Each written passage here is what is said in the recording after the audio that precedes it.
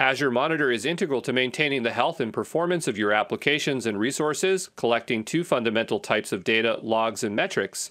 Azure Monitor Logs collects and organizes log and performance data from a variety of monitored resources. Data consolidation: logs can be pulled from diverse sources such as platform logs from Azure services, log and performance data from agents on virtual machines, and usage and performance data from applications.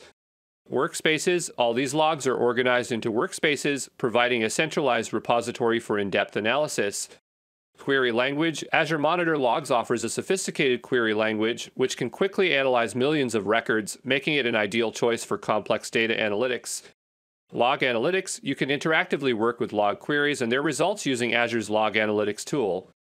In contrast, Azure Monitor Metrics collects numeric data and organizes it into a time series database. Here's why that's important.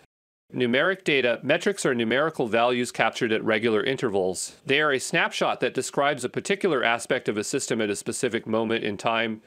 Lightweight: metrics are designed to be lightweight, allowing for near real-time data analysis. This makes them particularly useful for alerting and the rapid detection of issues.